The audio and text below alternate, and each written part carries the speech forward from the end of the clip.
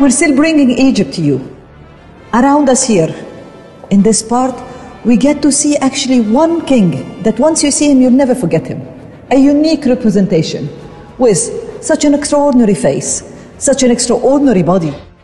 The mixture of the male and the female, those extraordinary features, the bold Akhenaten, close to 1400 BC, the one that dared to make a religious revolution, an artistic revolution, and one that married the most beautiful.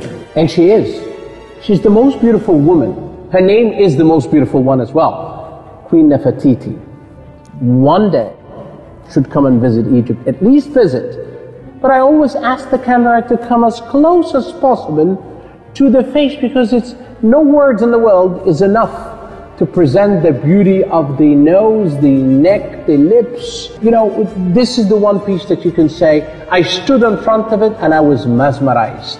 I love to use the word mesmerized because of the beauty of that woman. She must have been a gorgeous woman, like every other woman in the world. You know what?